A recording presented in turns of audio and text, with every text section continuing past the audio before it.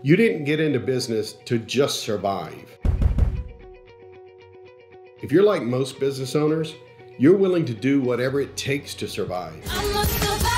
Last night, my son and I were in this building changing light bulbs and AC filters. There will always be things that simply have to get done, and sometimes you have to do it. But far too often, that same whatever it takes attitude causes us to hit growth ceilings. When we focus on the immediate, we simply can't focus on the things that are required for us to keep growing. There are 7 areas of your business you need to focus on to break through those ceilings and get growing again.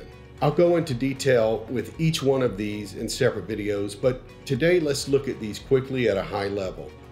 Let's start with number 1, attraction, where you'll focus on attracting the right people into your business, your customers, your team members, and even vendors. It makes all the difference in the world when you attract the right people. Number 2, conversion. If we are attracting the right people, but we're unable to convert them into clients and productive team members, we're not going to go very far. So we've attracted the right people and converted them.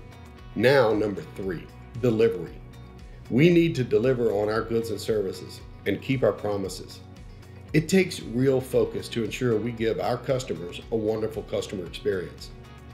Part of how we do that is by focusing on number 4, our systems.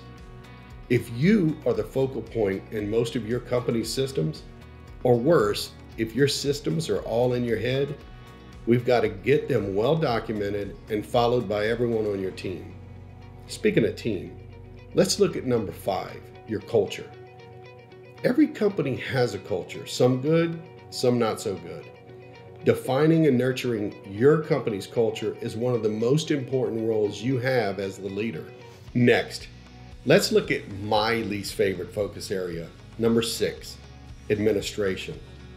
I can't stand doing paperwork or making sure every I is dotted and T crossed, but that doesn't matter. Taxes need to be paid, forms need to be filed, and if you don't give the administrative obligations their proper focus, it can really slow you down. Finally, let's talk about number 7, you. I call this area of focus personal because business is personal. There are many reasons we go into business, but I believe when you strip everything away and you get down to the biggest reason you got into business, is because you want freedom. Remember, as you grow, your company grows. Keep growing.